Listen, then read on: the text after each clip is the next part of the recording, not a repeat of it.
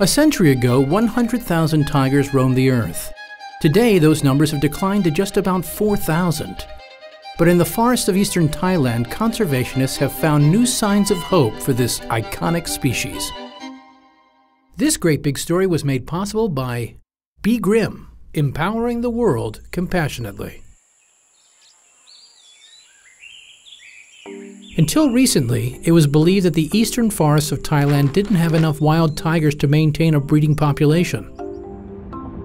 But a group of conservationists led by Panthera, the Thai Department of National Parks, and the Freeland Foundation went out into the jungle to find out for themselves. We set up around 83 stations of cameras. Each station has 2 cameras.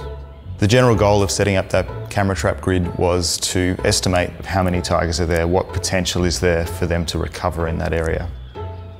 Camera trapping is always fun because you have these cameras out for 45, 60 days in the field, and they're out there every day taking pictures. So you bring them back and you've got, lots of people looking at all the photos, clicking through, what's next, what's next, what's next.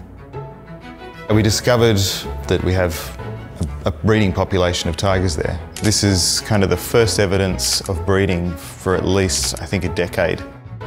It's a really amazing thing to have been able to see and to document.